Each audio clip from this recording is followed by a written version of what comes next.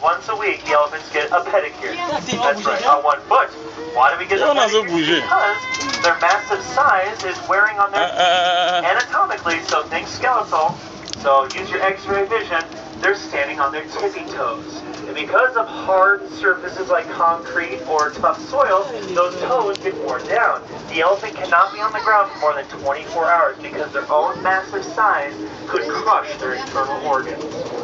Okay, you have to look like Jabba the Hutt and not have to worry about it. So, that's how we take care of their feet, you guys. They also get showers daily, and they get Epsom salt baths for their feet.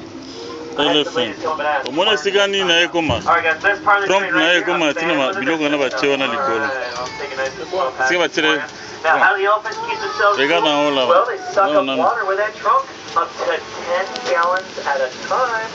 And they can make Gatorade.